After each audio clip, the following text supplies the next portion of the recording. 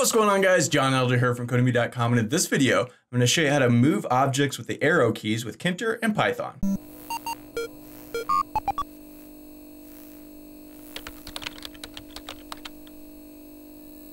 Alright guys, like I said, in this video, I'm going to show you how to move objects around the screen with the arrow keys on the keyboard. But before we get started, if you like this video and want to see more like it, be sure to smash the like button below, subscribe to the channel, give me a thumbs up for the YouTube algorithm, and check out Codemy.com, where I have dozens of courses with hundreds of videos that teach you to code.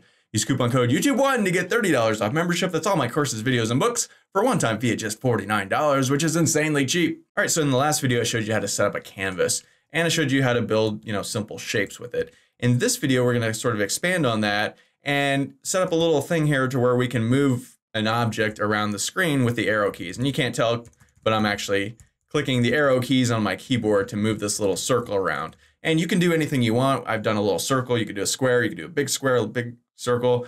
You could use images, anything you want. The point of this is just to show you how to use actual arrow keys to move things around, which is kind of useful. So let's check out our code here. I've got this file I'm calling arrows.py. It's our basic starter code. I made it a little bigger this time, 800 by 600, but everything else is the same. We're using the Sublime Text Editor and Git Bash Terminal as always. So first off, let's create, in the last video, if you didn't see it, check the playlist in the comment section below. I showed you how to create a basic canvas, and we're gonna do the same thing this time, but instead of being explicit with width and height, we're gonna use variables, which is no big deal. So let's create a variable called width, and let's just put this at 600, and let's create one called height, and we'll put it at 400. And we also want X and Y coordinates. Remember, with Canvas, in order to position things, you need an X1, Y1, X2, Y2. So we're just gonna define X as, let's say, this width divided by 2, and then let's create a Y and set that as the height divided by 2. Okay. So now let's just create a canvas. So let's go my_canvas, and that's a canvas. And we want to put it in root, and we want the width to equal W. We want the height to equal H. And let's give this a background of white. And we'll obviously want to pack this on the screen as always. So let's give this a pad Y of 20 just to push it down a little bit onto the screen. Okay, so we also want something that we can move around the screen. We could do a square, we can do a rectangle, circle, ellipse, all the things we looked at in the last video. You can also do images. I'll probably talk about that in a future video. But I'm just going to make a little circle, a little oval. So let's call this my circle. I don't know. And it's a my canvas dot create underscore oval.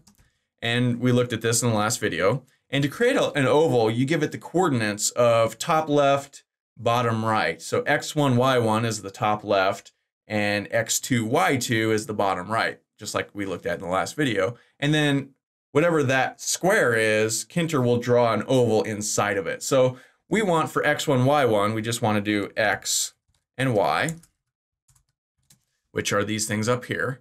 So this would be, 300 by 200 basically. And then for our X2 and Y2, we could just make it a little bit bigger. So let's go X plus 10 and Y plus 10. So we're going for X1 and Y1, this is 300 by 200. So we're going over 300 up 200. And then for this one, we're going over 310 up 210. So those are the two coordinates. And then it will draw a box, and then we'll get a little circle here. So if you're not familiar with what I'm doing here, look at the last video. I explained it all in more detail. We look at an actual grid system and all that stuff. So let's go ahead and save this. And this is arrows.py. So let's go Python arrows.py. And I'm in my C GUI directory, as always.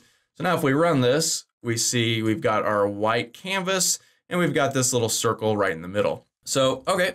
Now, obviously, it doesn't do anything yet. We have to write the code to do that. So what we want to do now is bind our keyboard events to our root window, right? And we've looked at binding things in past videos. Check the playlist if you want to learn more about that. But we could just come down here and go root.bind, and then the thing we want to bind, and we can bind it to a specific function. So I'm going to create a left function, and I'm going to do these 4 times. 1, 2, 3, 4. So I'm going to call this one left, this one right. We'll call this one up, and we'll call this one down. So what actual keyboard event do we want to bind?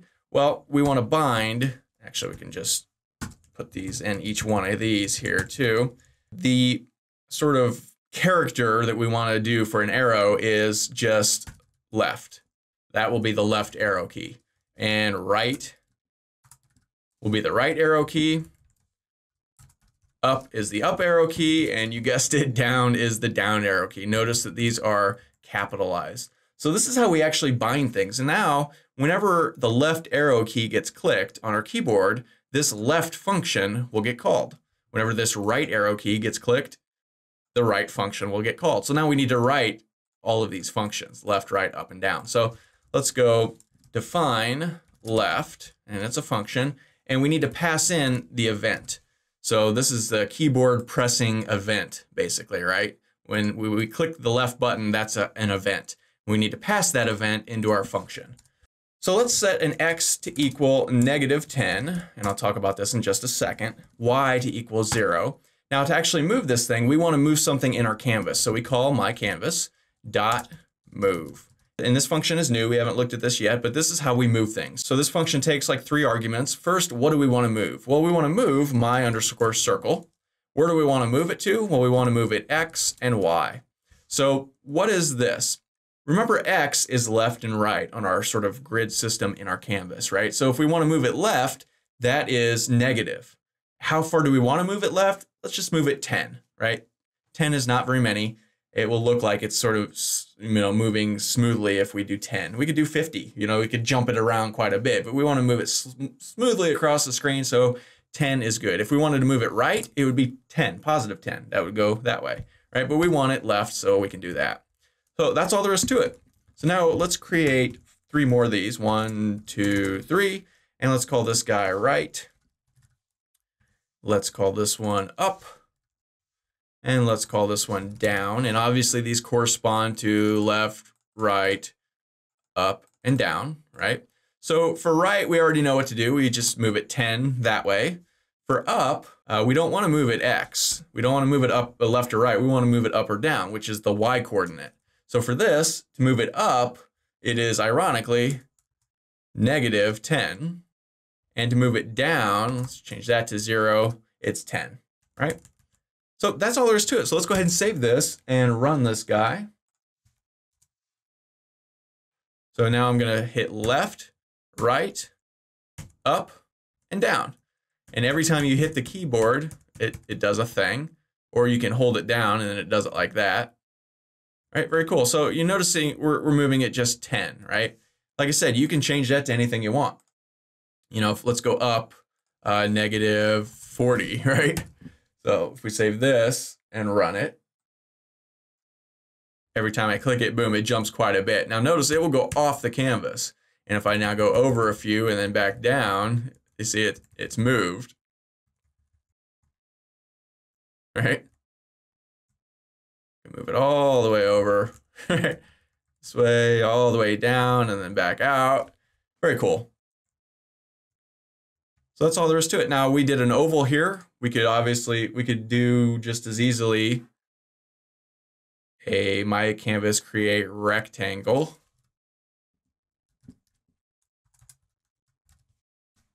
We save this, run it. Now it's a little box, right? Change this back to oval. And if we want to make it bigger, we could say +50.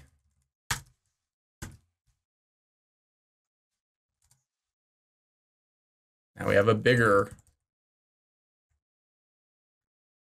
thing, right?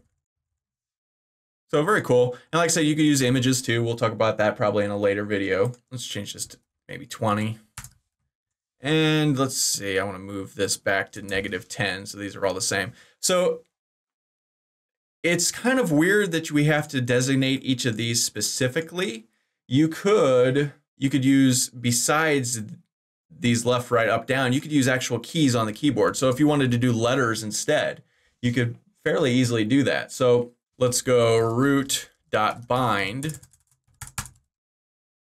And here we don't actually have to designate each one like A or B or C or whatever, we can just go key, and then let's call the function pressing, right? So here, any key will work as long as it's a letter. This key thing doesn't work for things like left, right, up, down, or the shift key or the control key or things like that, but it will work for all letters. So let's create a function called pressing, and we want to pass in the event. And here we can do some if statements. First off, let's set our X to 0 and our Y to 0. And we can go if event.char for character. So which character are we actually clicking on the keyboard? If that equals, let's say A, the A button. Well, then we can say X equals -10. And we can do this 2, 3, 4. So let's say F would be, or say maybe D, A and D, they're right next to each other on the keyboard. This would be 10, so that would be right. If we change this to Y and Y, let's say, I don't know, the R would be that, and let's say X would be that. And now, just like all the other functions we did, we have to do well, let me just copy this. Right? Like that. Now, if we save this and run it,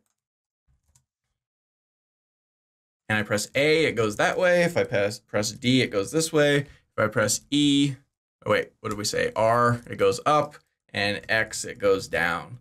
So obviously this is not as good as using the arrow keys like I'm doing right now, but there are certain circumstances where you might want to do characters on the keyboard, letters, instead of arrow keys. So either way, that's how you do it. So that's how you move things around with the keyboard. You just bind the event to a specific function, and then just use the mycanvas.move. And then inside of here, you move whatever you want to do, whether that's a circle or a rectangle or an image or anything else, and then just give it the coordinates X and Y, which you've sort of defined right here. So pretty simple and pretty cool. So that's all for this video. If you liked it, be sure to smash the like button below, subscribe to the channel, give me a thumbs up for the YouTube algorithm, and check out my website, Codemy.com, where you can use coupon code YouTube1 to get $30 off membership. So you pay just $49 to access all my courses, over 40 courses, hundreds of videos, and the PDFs of all my best-selling coding books. Join over 100,000 students learning to code just like you. My name is John Elder from Codemy.com, and we'll see you in the next video.